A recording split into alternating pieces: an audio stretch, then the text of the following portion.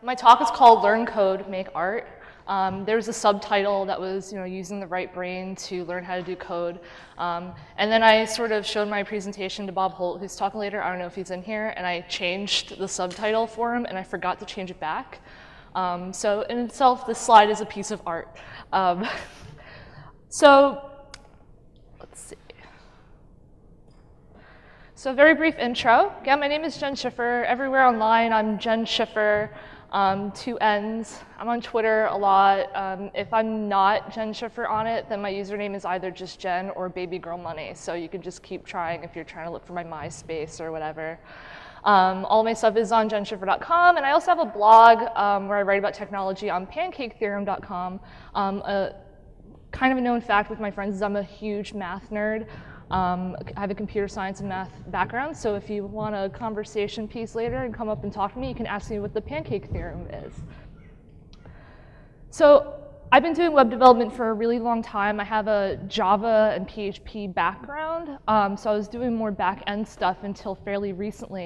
And I've worked in a lot of different types of industries, hyperlocal news, healthcare cost transparency.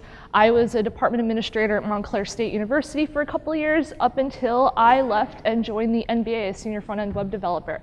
And National Basketball Association is a really awesome place to work, very forward-thinking. I've told tons of people already today.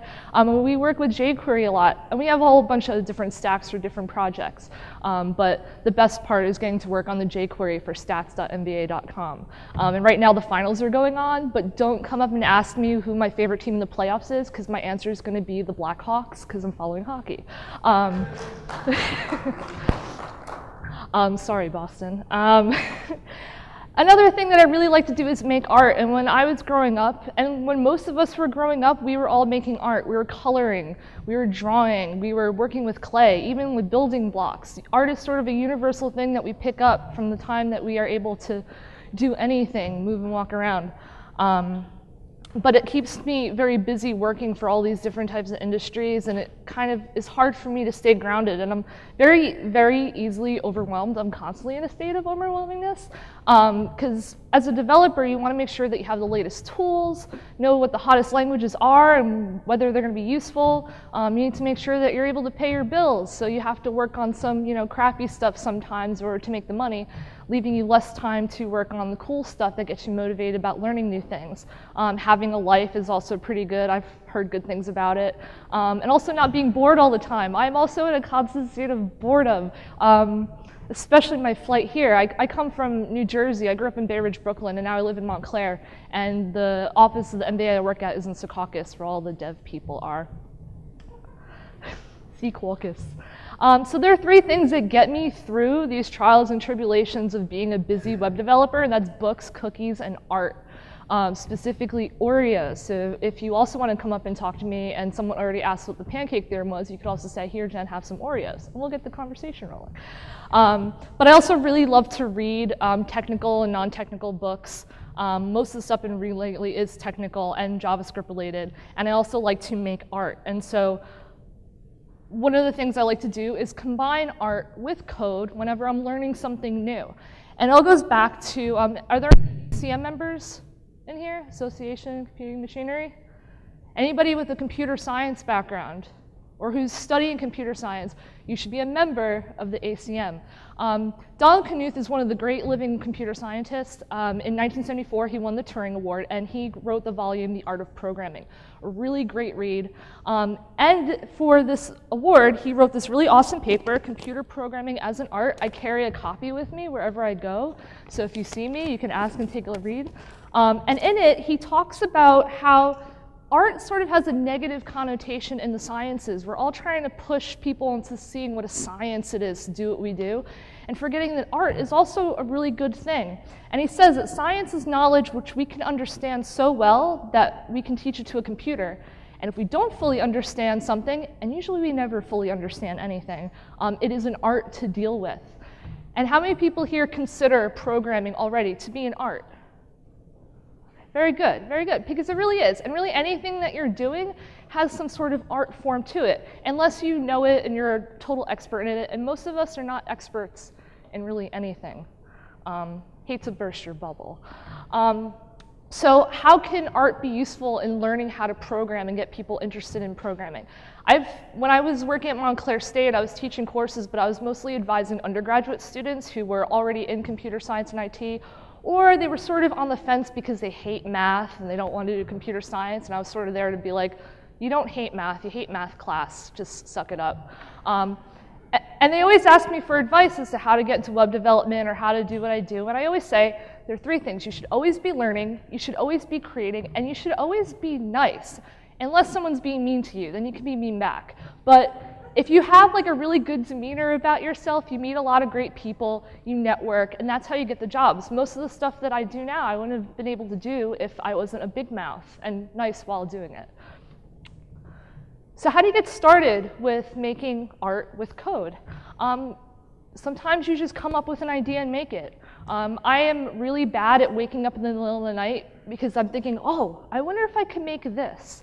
And I never leave a notepad by my bed, although I should, because then I end up having to run across the room to the whiteboard and write something down so I don't forget it. How many people here get their greatest ideas while they're in the shower? Okay. Unfortunately, I get mine while I'm trying to fall asleep, and there's that moment right when you're about to fall asleep where it's like, it hits me, so I don't really sleep too much. So you can come up with an idea and make it. You can leverage the functionality of a language to just make something pretty. You can improve upon an already existing work. Now, I'm not saying take something that somebody made and said, you know what, this sucks, I could do it better, because again, you have to be nice. So if you take something that someone's done and says, hey, I can improve upon this, this is sort of the basis of open source programming. You can make art in that way as well. And also you can reinvent the whole damn wheel. My friend at the MBA, Nick, who I'll talk about later in the slides, he said that his friend says, I reinvent a wheel because my wheel is better.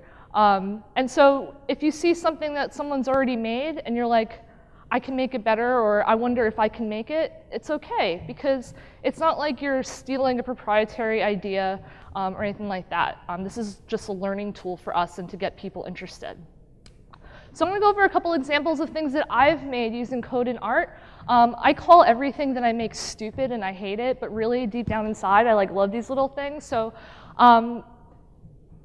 getting out of Java and PHP, I wanted to dive into CSS a little bit, and CSS3 allows you to do a lot of cool stuff with shapes.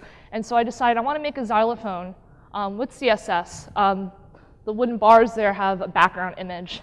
And I want it to play noise, like I want it to play sounds when you click on it, kind of like a real xylophone. And so I made that, and it was really simple with jQuery. There's a sound plugin, and this is written years ago. And so really when you hover, or I also have a click action one, it plays a sound and changes the color. I was dating a musician at the time, and I said, I want you to make me these MP3s for do, re, mi, fa, sol, la, ti, do. And we did that.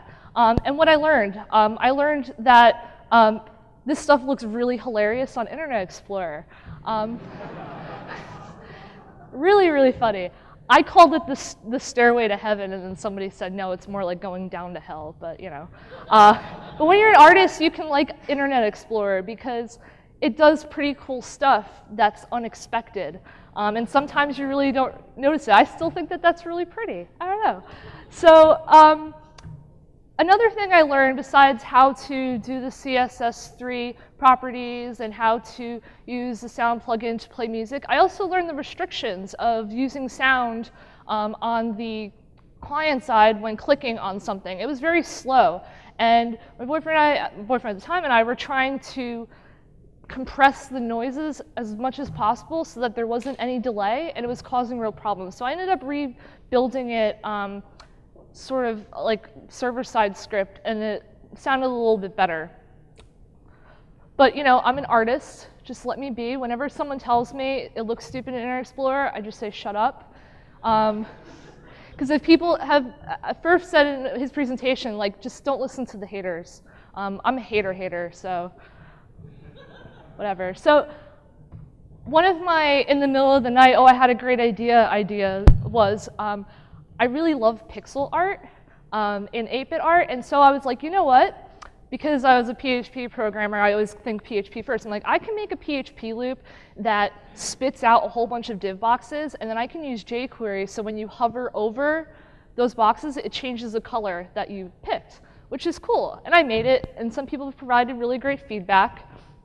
But some of the feedback was, well, I want to be able to save my image. And you really can't do that when you just have div boxes that change color with CSS. So I had to learn how to use HTML5 Canvas to create the image, and I added this cool gold frame to it. And it allowed users to make their pixel art and then save it onto their machine. And actually, this is make8bitart.com that I had posted. And so you can sort of pick what your controls are and draw, and then you can save it as a PNG file, and you've created art and you can save it. And I've been getting a lot of really cool feedback with this as well. Here's some user-submitted art. I have about like 1,000 Marios on my server. And actually, if any of you guys have a really good recommendation for a host, I got an email from my host today saying, you have too many files on your server. So come and see me after the talk, because I'm looking for somewhere where they can handle 1,000 Marios and more. Also got a bunch of the aliens, the fawns. This is back when it was CSS only, and so they had to take screenshots of it, which is only like 2 years ago, but it feels like forever ago. This is really special because this is the first one I made, and I meant to make the first one like really fancy, and then I accidentally clicked a button because my cat jumped like on my arm, and I was trying not to like bleed all over my shirt, but this is what I made. So this is called Jeffrey after my cat. And Starry Night, which is really cool. The same guy that did the fawns had done this one. And then I saw on Twitter that someone used it to create little heads of him and his family, and for Mother's Day, he printed them out and gave his mom, and I thought that that was really, really sweet. So just something stupid, again, I always call it stupid, that I made. People are actually using it. A lot of people are using it every day and creating art and sending me emails, giving me a lot of feedback, also sending what they've made and saying how awesome they think it is. Because it's cheap and free and easy to use. This is my favorite feedback of all, though, and I saw it on Twitter yesterday, it was back in August, is that I'm a less fabulous TinyGram-like app. I just thought that was, like, why tweet that? I love that, though. So I'll be putting that on the back of my book that I write about this whole experience. So this make8bitart.com has become like a never-ending art project for me. A lot of the feedback was, are you ever going to get rid of that stupid frame? And I'm like, no. But I am making a full-page canvas sort of separate application, still web-based, where people could actually use it to make art and save it in their own sizes. Also experimenting with different pixel sizes, also pixel shapes, which I'll get into, and also collaborating with artists. I have a lot of artist friends, which is why I got into this stuff, who are making their own frames for me to put onto make8bitart.com. Also, a really exciting thing that happened was I was called out by this guy, Jason, who's the dean of the Trios College, the game development program in Toronto. And they have this huge Game On 2.0 video game exhibit that's going right now in the Ontario Science Center until September 2nd. And they have 2 stations of my 8-bit art application. So like there's tons of kids and their families that are going and they're making their own little 8-bit art characters with my stupid application. And as you can tell, he got rid of the stupid frame for me. And it's really sweet because these are screen caps from the video of like people using it, and they can be laughing at how dumb it is, but really in my own mind, they're having a good time, and that makes me feel really good. And I want to go there and like make them all my best friends. So I talked about exploring different pixel shapes. I started getting into hexels or hexagon pixels. My pal Dane Fagerholm, he lives out in Seattle. He's a GIF artist, and he always sends me computer science white papers that he wants me to sort of decipher for him, because somebody had written something about the work that he does and they had it all wrong. And so he sent me this paper about how hexagon-sized pixels might actually show higher quality in photographs. And so I sort of explored that and I said, you know what? Why don't I change my 8-bit art application to also allow hexagon pixels, which is quite a feat. It's really easy to make a shape and have it draw on a canvas with JavaScript. but it's not so easy when it's an odd shape. So this is sort of a beginning work in progress where I have the hexels being drawn. And then I have the grid. Now you see it kind of looks wonky because hexagons, they sort of shift above or below depending on what row that it's in. And so it takes a lot of math. And as I mentioned before, I'm a big math nerd, so I've been having a lot of fun with getting this to work. And I've been collaborating with my friend Nick at the MBA. His name's Nick Ortenzio. I wish he was here. And JS stands for Jenn Schiffer, not JavaScript. All of your .js files stand for Jenn Schiffer and not JavaScript. So Nick and I, we work at the MBA. He's a senior software engineer, and we've known each other for about 10 years now, and we met at like a college party or something like that, and we're both developers, and we've been great friends since, and we collaborate a lot under the name CSS Perverts, which is kind of us making fun of the term rockstar developer. So if you see that phrase, that's Nick and I. So we instead of finishing each other's sentences, we finish each other's artwork, and he's a really, really great artist. He draws hands, which are really hard to draw, incredibly. And so I was working on the hexels thing, and he sort of finished the math for it. And right now I'm building another art project. I'm building a computer out of a light bright from 1974. I'm rewiring it with a Raspberry Pi. And so he updated the Hexel app to make it a light bright style app. And it was like really quick because the grid is still the same for hexagon pixels, except you just have a circle in the center. So that's all you really have to draw. And so being able to collaborate with different people, I feel like is much easier when you're working with something universal like art. If you work just with healthcare, you have to find other people that are interested in healthcare to collaborate. And also healthcare, to me, is not nearly as fun as something like light bright grids and hexels and all of that. Now working with jQuery and photography has been a lot of fun. We were dealing with this grid that had images in it, and we didn't want that column to be sorted, because why would you want to sort images, and how can you sort them? And Nick and I were like, well, we can sort them by color, and you can access every pixel in an image. And so I decided to try to do that, and this is Nick zoomed in. So of course, I usually start out in PHP because things are usually faster on the server side for this sort of stuff. So I took an image of him, and I went through each pixel in PHP. It's probably really hard to see. But it was only a few lines of code. I went through each pixel, and then I just outputted a div box of the same color that that pixel was. And then that's sort of how I instantly created this pixel portrait of Nick with just a little bit of code. And then I thought, well, I know how to do it in PHP. I wonder if I can do this with JavaScript. And so as a learning process, I decided to take a picture of myself and try to do the same thing with JavaScript. It took a little more code. Okay, so here is the image after it's been processed and spit out as div boxes. And then here's the tiny image up on the right. And then for me, I have a little tiny image, and this is done in jQuery, and it's kind of slow, which is why the image is so tiny, because when it's on the client side, it has to go through every single pixel, and of course, the larger the image, the more pixels you have. And what it does is it just creates these div boxes, and so you can kind of see what color comes up. And I added some spacing. And what's cool with processing the pixels of an image is that this would kind of make a pretty cool jQuery plugin where it converts images into these div boxes, and you can, make every, even row, desaturated or anything like that.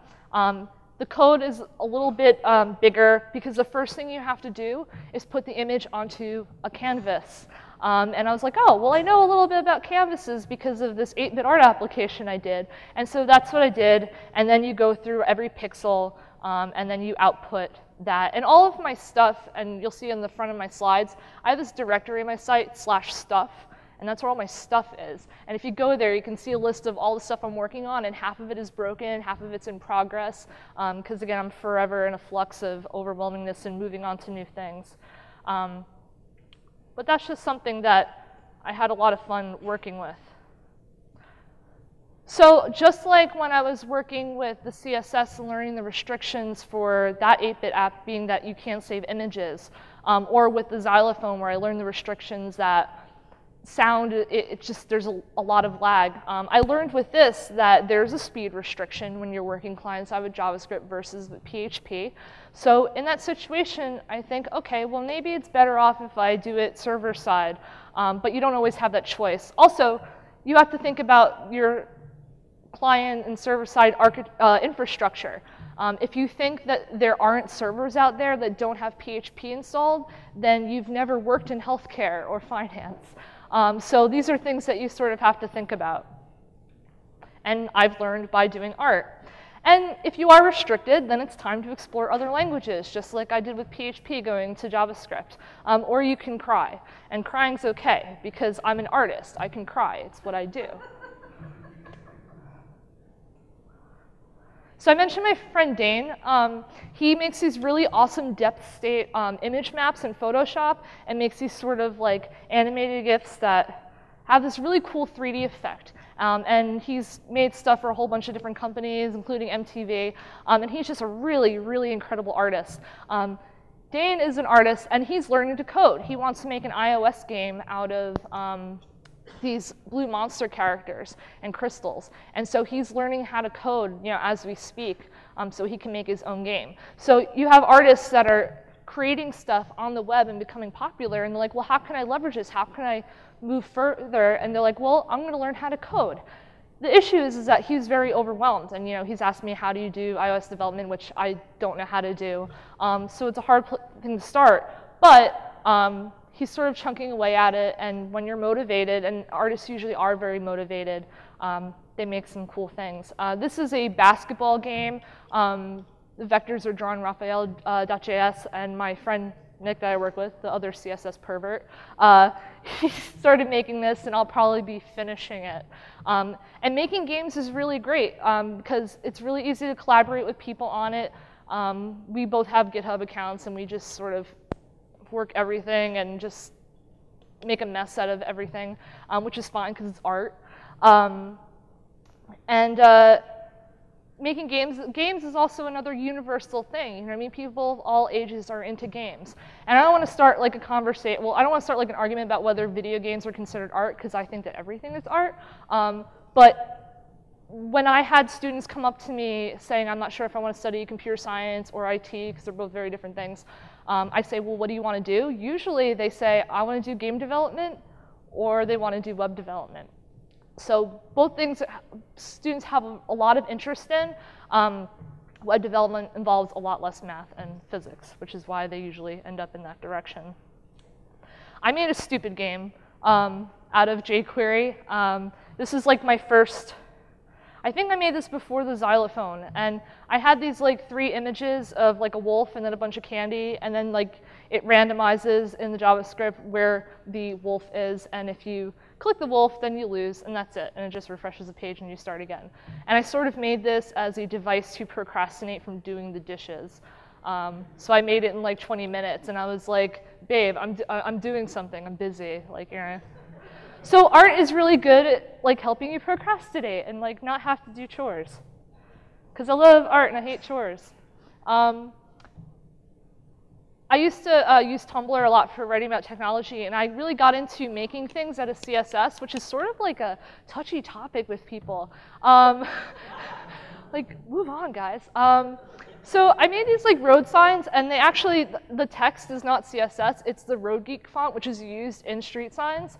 And then I made these breakfast foods, and I said like, oh, look what like I made with CSS, blah, blah, blah. Just because I was bored. I'm always bored. I'm like, I want to do code. I don't want to like watch like reality shows. No hating on reality shows, but they melt my brain. And so I made them, and this one guy like was like, oh yeah, this is really cool, but just because you can doesn't mean you should. Which I feel like is like a fortune cookie that I get every single day whenever I show somebody something that I think is really cool. Just because you can doesn't mean you should. Well, I say shut up. Tell that to ASCII artists. You know what I mean? Just because you can doesn't mean you should. ASCII art is awesome. There's a geocities.com site I found today. But don't remove any of the new .html because then it goes to Yahoo's like GeoCities is down, but it's out there. And also frame set artists. This is really hilarious to me. There are artists who, there was an exhibition, I forget where, and they made frame set art, and we all hate frame sets. I mean, how many people here have never even heard of a frame set? Bless your soul. So these artists are actually creating really cool art with frame sets. Here's one real cool one, which, you know, it's, what does it say? Welcome to the Cabinet of Dreams, which is what I call my cat's litter box. So, you know, just because you can doesn't mean you should. Like, just because you can, just do it, you know? Because whatever, I'm an artist. Just let me be me. So what does art have to do with all this learning how to program and getting people interested? You know, you're testing the limits of the language or library that you're using. If you want to learn a language and you're like, I'm not sure what I want to do, you don't want to, I mean, most people say like, oh, print out hello world. That's like the first thing you want to do. And then you print out hello world, and then you go on LinkedIn and you say, I'm a Python expert because I print out hello world. But you really don't know much besides a print statement, you know? So the first thing you want to do is come up with a project, and art's pretty easy to come up with. You could say, I want to make a xylophone out of CSS, or I want to know, like, you could say, like, oh, I want to learn Java. I wonder if I can, you know, make a xylophone out of Java. And then you sort of go online and learn how to do it. And it'll be frustrating, but when it's done, that's the reason why we all are here and why we do what we do. I actually had one high school kid who emailed me last week, and he goes, oh, I really love your xylophone. And I'm like, wow, I like forgot I made that. And he goes, yeah, I thought like, oh, I'm gonna make a xylophone out of CSS. And so I Google searched it to see if somebody else did, and you came up. I'm like, shut up. You did not. And I said, go ahead, make it better because mine sucks.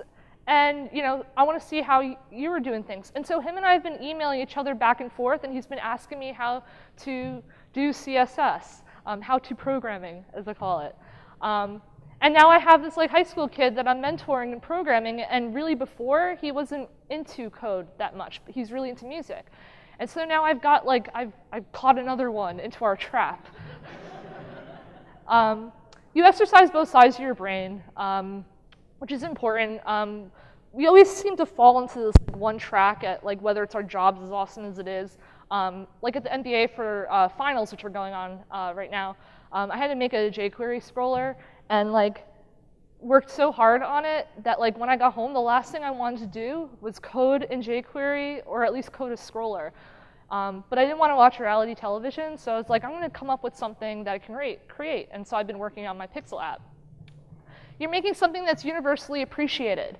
So that high school kid who's only into music wouldn't really be into how I'm processing the pixels in an image of me looking like a total nerd. But he's interested in the xylophone, and that's kind of cool.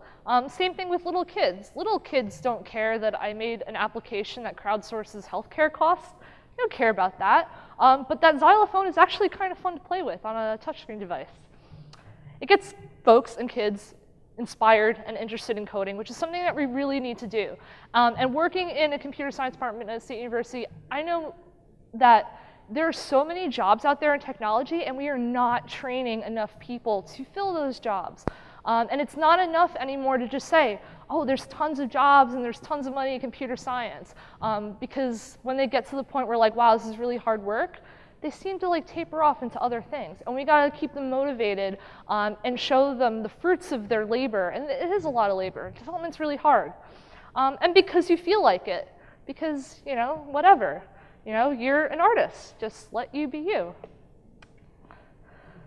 So when you go back to wherever you go, and I go back to New Jersey, you should definitely check out Donald Knuth's Art of Programming. I have this really great book, Close to the Machine by Ellen Ullman. She's a software engineer, now a novelist, and she wrote a great book about what it was like being a software engineer in the 90s. It's not a book about being a female software engineer, because I don't believe in that phrase. It's a book about being a software engineer and being sort of hindered by the fact that, you know, you're getting old and you see all these younger people that are behind you that are learning development, how to not be afraid of that and how to always stay motivated, because it's really important in our jobs to always keep learning, always be creating, and always be nice. If you happen to go to Toronto, head to the Game On 2.0 exhibit. You can check out my friend Dane's stuff, and you can go to cssperverts.com. We have like a fake CSS tutorial there, don't believe it, but we'll be posting all the stuff that we've been collaborating on. And that's my cat, Jeffrey, and thank you very much. Do I have any questions or ideas or ways to start a conversation with people to get interested in programming with art involved? Let me know. I think we have some time. Oh, thank you.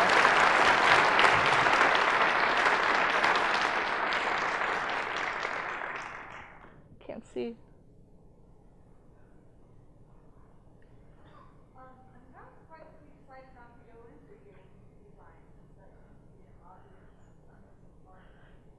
You know, I always wanted, okay, when I grew up I wanted to be a dinosaur, and then I wanted to be an astronaut, and then now I just want to be a dinosaur. I took physics in college, and it was the hardest class, and it was just a really bad experience, and I sort of fell out of it, which is the issue with keeping kids interested in computer science, because usually when they hit those intro to programming courses, which can be terribly done, that could really ruin it for most people, and I feel like that's where we need to focus now, is how people are introduced at the college level or even high school level to programming. Same with math. I don't play too many games. Visually, I like them. I like to watch. How many people were at that barcade place last night? I feel like a bunch of us ended up there, Ground Control. That place is really cool, and I just like to watch games. I played some games. I got my ass whooped, which is always fun. But yeah, I mean, there's so many different fields to get into. I mean, I was working mostly in hyperlocal news, which sounds really boring from a development standpoint, because it kind of is, but you get to meet a lot of like exciting like journalists and stuff, and it's very fast-paced, and that's sort of like what I'm into. But yeah, who knows why I do the things that I do. Any other questions? I see hands. You're gonna have to keep shouting. I'm like blind in my left eye. Yes, I see a hand. Yes, definitely. Actually, it's really funny. I read a blog post the other day, like a couple of days ago, about people putting ASCII art signatures into their source code. And like, I want to do that at the MBA, but it's probably not allowed. Like a basketball or a dinosaur, that's usually what I put in.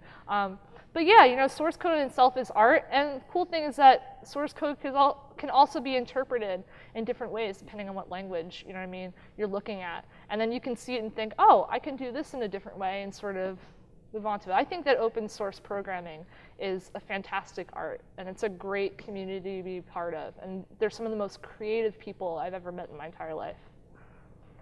Yep. What do you think would be interesting to help people learn? What kind of ways you can animate art that would show a visual representation of what the code is doing? So like if you like created an array, but they could see a cartoon of something structure being built. It's like a physical or visual representation. It's just this gap between what you're writing and what it sounds like and what's actually happening. What he's asking is if there was a way to sort of visually show what's actually happening, sort of like in the backlines of code, you know, an array being created and stuff like that. Yeah, that's a real issue, because when you're introducing, like, even just adults to object-oriented programming, because in my school that's what we introduce with Java, they don't really get the concept of, like, you think that you would immediately pick up on the concept of an object and how they have states and behaviors, but usually it's the first time they're hearing the idea of an object having a state and a behavior, and you're going so quickly that they just are like, oh, this isn't important, and then when they're told to create a loop, they're like, wait, what? Like, what's going on? It would be good if people sort of were able to rewrite the way that intro to programming is taught. If you go on YouTube, actually, one of my favorite things to do is watch visualizations of search algorithms. And if you go on YouTube and search algorithmic like sort visualization, there's a lot of really cool stuff that shows you like how, you know, how weird bubble sort looks as you're searching through things.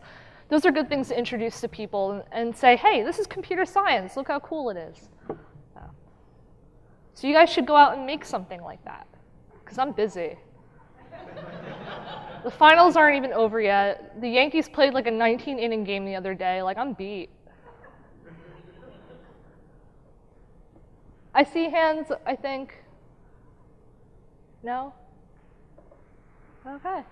Well, thank you so much for making this conference, my first jQuery conference, and my first conference talk such a great experience. And I hope to see you all later. I love you. Bye.